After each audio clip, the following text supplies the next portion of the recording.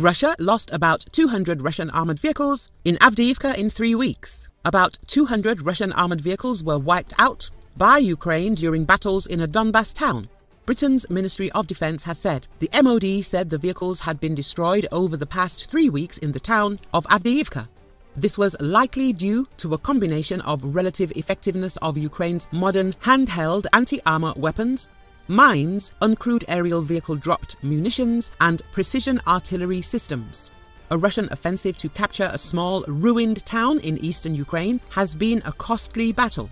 In vehicle losses, the Russian assault force has lost in just 3 weeks what Ukrainian troops lost over several months of intense fighting in the south. Since October the 9th, the Russian assault forces have suffered at least 197 damaged and destroyed vehicles, according to the Institute for the Study of War report citing open-source geolocation project GeoConfirmed. 99 vehicles were lost in the very first wave of assaults between October the 9th and 13th, and another 94 were lost between October the 14th and the 23rd.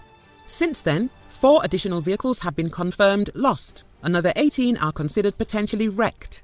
GeoConfirmed characterized the Russian effort near Avdiivka as the costliest Russian effort thus far in the war in Ukraine. The ISW wrote, "These figures are staggering, especially when compared to Ukraine's losses over months along another part of the front line in the south near Zaporizhia, where Ukrainian forces have been pushing against fortified Russian defenses as part of the ongoing counter-offensive."